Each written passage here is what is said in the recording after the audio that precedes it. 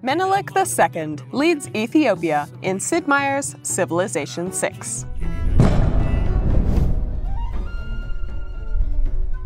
Best remembered for fighting off European powers, modernizing the nation, and ending slavery, Menelik established Ethiopia as a bastion against colonialism.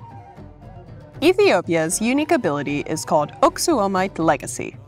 Its cities earn extra faith from resources, boosted even further when international trade routes originate from resource-rich cities. The empire can also purchase archaeological museums and archaeologists with faith.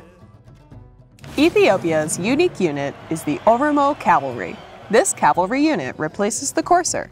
It has better combat strength and sight than the courser, and receives no movement penalty from moving on hills.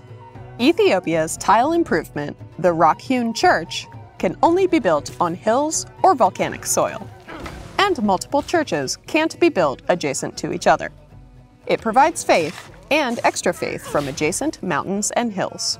They can only be pillaged and not destroyed by natural disasters.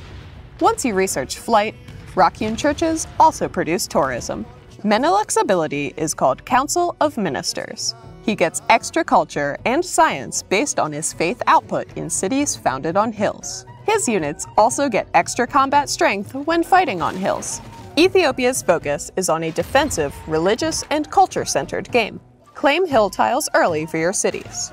The Council of Ministers ability can keep Ethiopia well-rounded, even as you try to maximize the amount of faith you are producing.